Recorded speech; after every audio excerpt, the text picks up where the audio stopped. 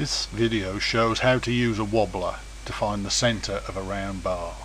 The wobbler is held in a drill chuck on the milling machine and is rotating at about 1000 RPM.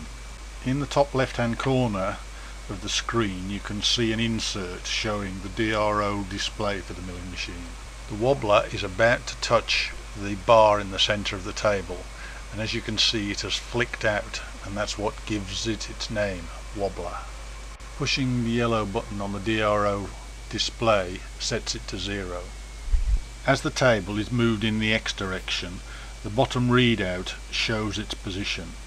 It's measured to 1/10,000th of an inch. The second digit from the right shows the table has moved 1/1000th of an inch.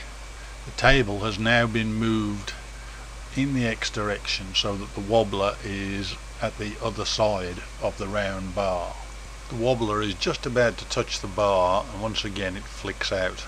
All we need to do now to find the center in the X direction is divide the 0.9692 by 2. As can be seen, divide by 2 is a function available on the DRO. The table is now moved to 0 in the X direction, and the same process is repeated in the Y direction.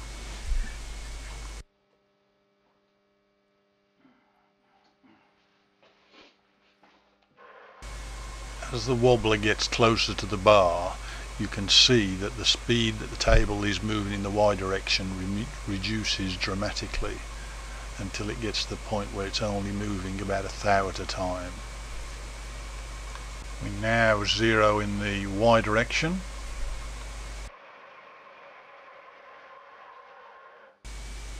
The wobbler is now moved across to the other side of the bar, and the machine started up, and once again the process repeated.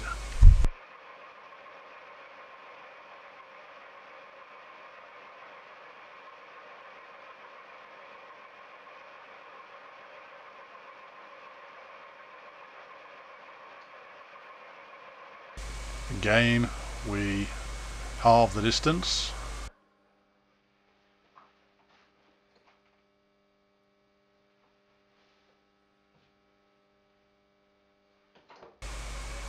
If we now move the table in the Y direction until it's 0, the quill of the milling machine will be exactly over the center of the rotary table.